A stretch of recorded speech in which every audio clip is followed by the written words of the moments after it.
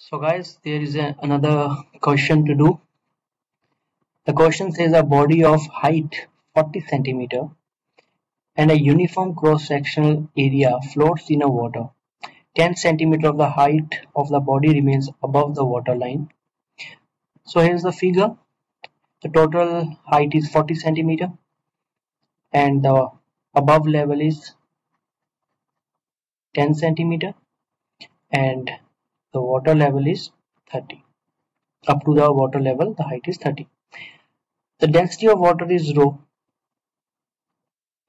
and density of body we have to find. So density of the body is rho v.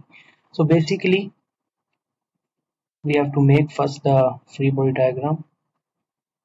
So the free body diagram will be downwards, it will be the total mass of the body. So just assume that the cross sectional area is A. So and it says that it says a uniform cross sectional area. So it's a body like this.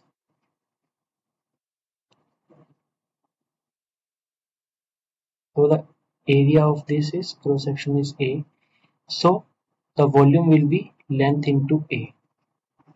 So for downwards the total length is 40. So 40 into area. What is this? Volume.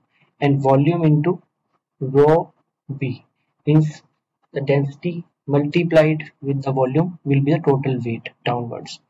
And upward will be the buoyancy force. And what is buoyancy force? Buoyancy force is the volume displaced by the body, that the water that could be in this place has been displaced by the body is the buoyancy force.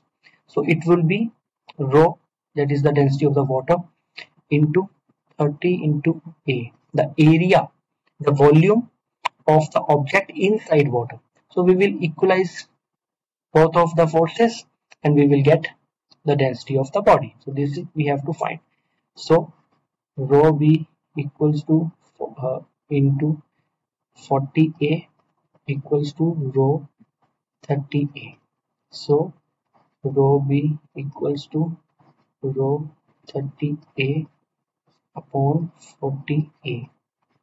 So it will become 3 by 4 rho equals to rho a. So among these options, D is the final option. Now we will look into the mark scheme, and mark scheme says D is the right answer as we have calculated. So hope you like this video.